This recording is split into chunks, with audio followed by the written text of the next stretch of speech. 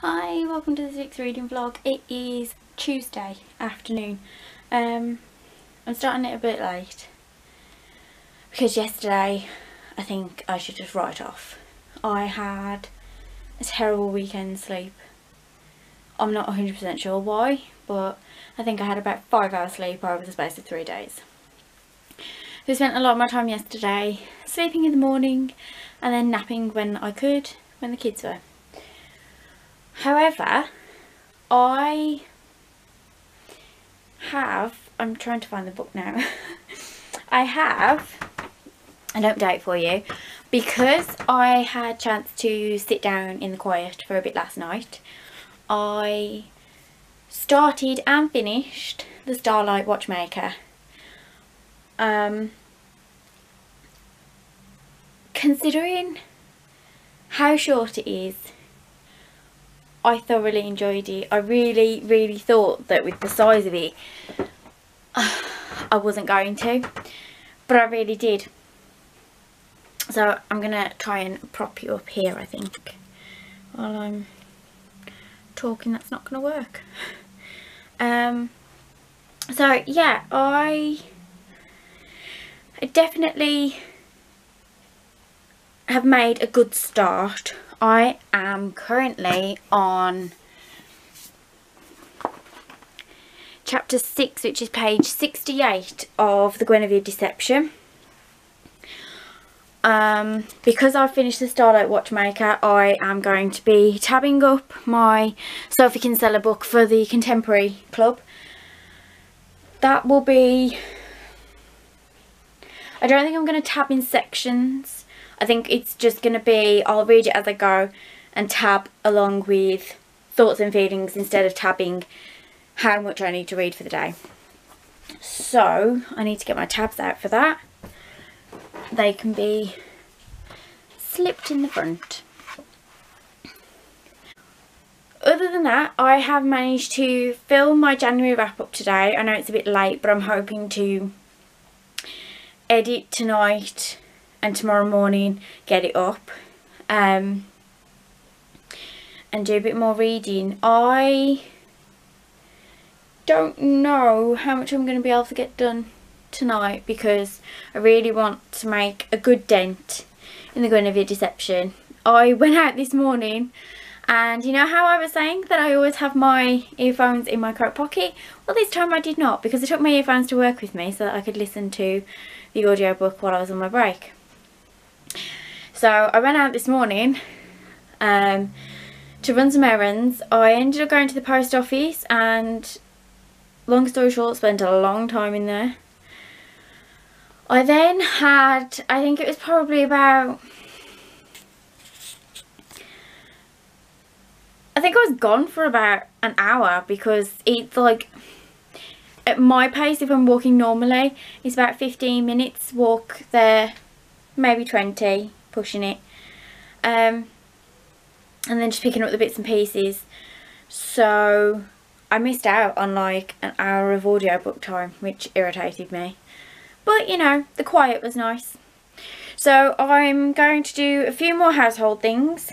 I'm then going to cook some tea for later. And yeah, just trying to get things looking neat and tidy again because I'm starting to get a bit anxious about the fact that things are looking a mess again. Because I have done Instagram pictures and I've done some filming, there were books everywhere. I've also decided to change up my bookcase a bit. Just because of space. It's sort of... So, you have to excuse the shake and vac. But, so along here, basically this entire bookcase was my Harry Potter bookcase. But then I wanted to sit in front of the bookcase while I was filming, so because it looked a mess, I moved all these books here, and my middle grade books were at the top of this shelf, so these top two, and all that was down there. So then I've had to then separate my Harry Potter stuff, which is fine, I don't mind that, but I've had to separate them. We've currently got Maleficent, which is, she's she's been on the whiskey, I think. There we go. And yeah, so I currently got those spanning across there, but then I've also got that for my special editions, and I need to add the box of my other editions in between them, which will push that further along, which means I might not be able to fit a lot on there. The only problem is I wanted to put my wands maybe somewhere inside one of these, but if I use this shelf, which is the only shelf that it actually fits on, I'm going to have to move all of my hardbacks, and I don't have any room. There is no room, and there's not even, I mean there is that little bit, but that's become a bit of a bedside table for me, as you can see. So that's my like TBR section and the bedside table. It's a mess. So yeah, I don't really know what I'm going to do with that at the moment, but I do really like the collection of books that I've got going down there.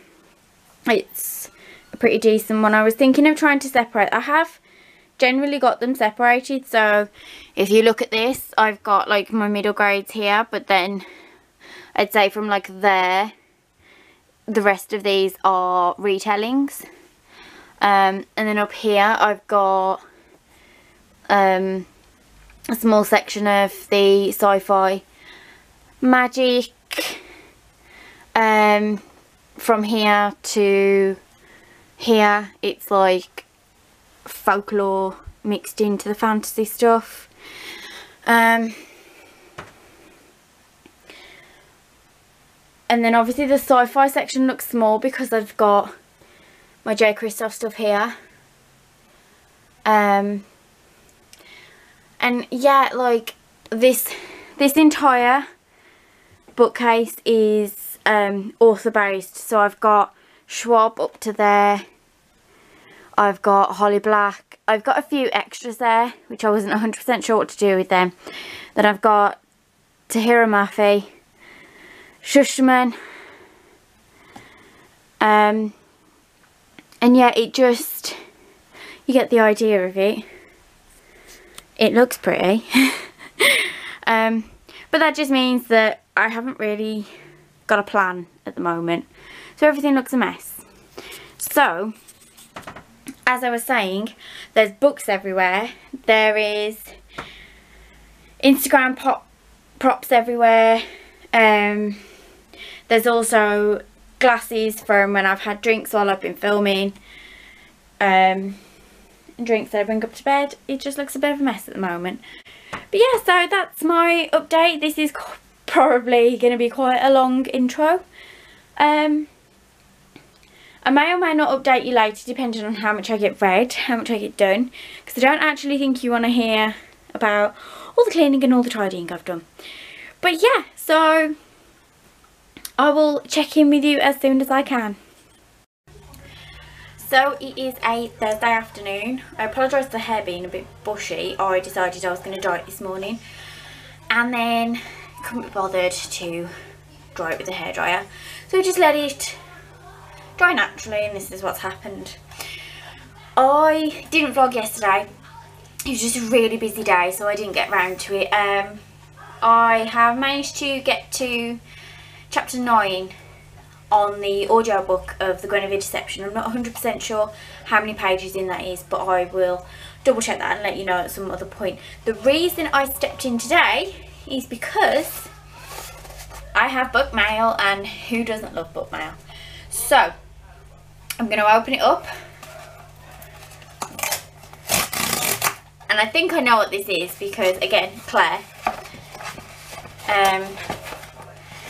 I don't think she's put, no, I don't think she's, oh, there is. We had to have it. Let's hope this is amazing, from Claire. And we have we have the Sisters Grimm. So I'm gonna pop this on the table and I will give you a little show.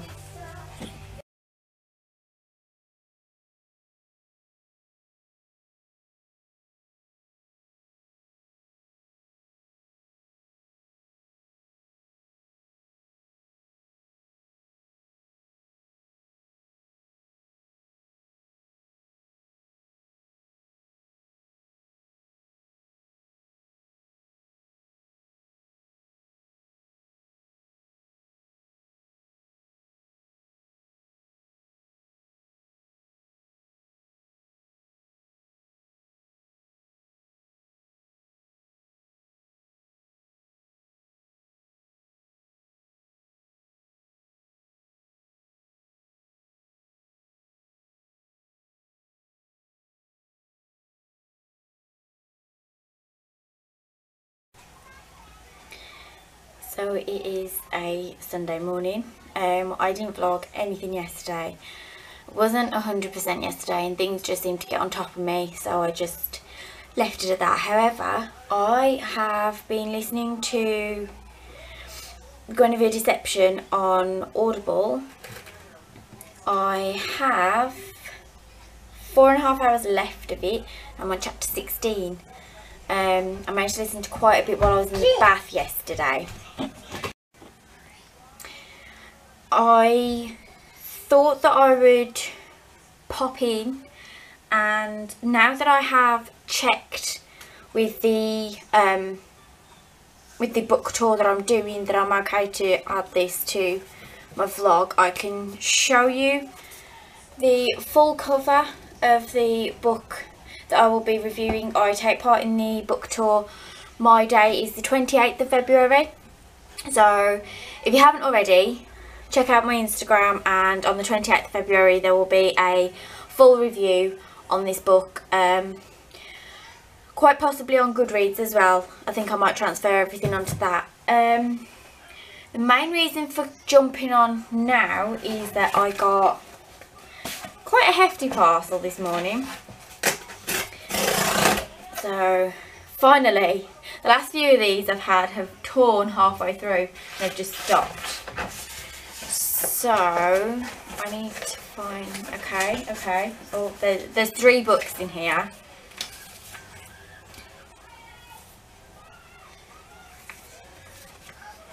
So these are all from Claire. And I try not to pay too much attention to the notes, because I feel like it's a bit of a giveaway sometimes, because underneath it does actually say what book should come with that note. So I do try to hold the bottom of the note sometimes when I'm looking. So I have I always struggle how to say this bit, but I think it's Love Boat Taipei. If I'm completely wrong on that one, let me know in the comments, because pronunciation is not my forte.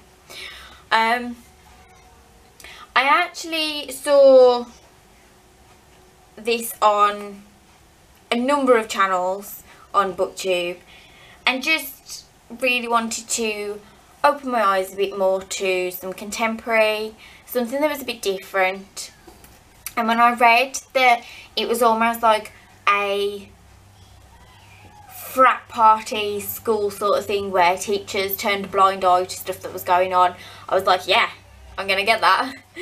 But that went straight on my wish list.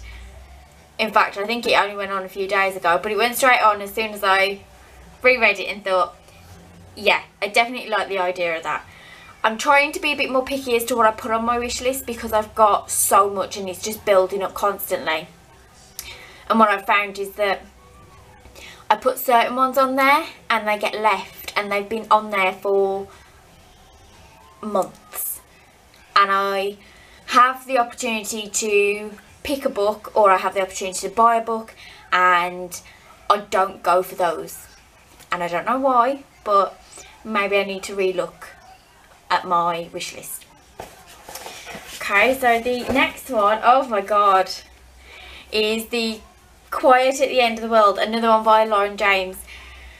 If you've been watching my vlogs, you will see that I have read quite recently actually the Starlight Watchmaker, which I absolutely fell in love with. I also read The Loneliest Girl in the Universe, which I love the writing, I just wasn't very keen on the ending.